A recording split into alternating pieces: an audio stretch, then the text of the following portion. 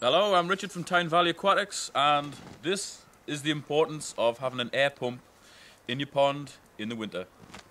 After a month of cold weather, last night was -10 or something, which is really cold, and a foot of snow, it's very important to keep a hole in the ice, not by smashing it, because the shock waves can kill the fish, but by having an air pump or some sort of heater. I go the air pump route in mine. There's a big air pump in my pond, which is approximately 15 foot deep, and it keeps the surface of the water clear of ice to prevent any gas build-up, which could potentially kill the fish. So this is the size of the pond.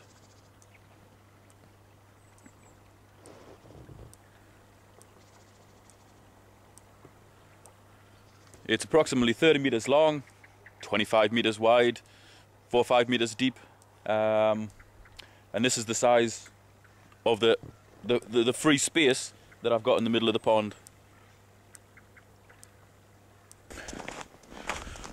Also, we'll take a look at just how cold it was last night. At about 12 o'clock, I put this container of water outside, and it's now absolutely solid. Top of your pond will be like that.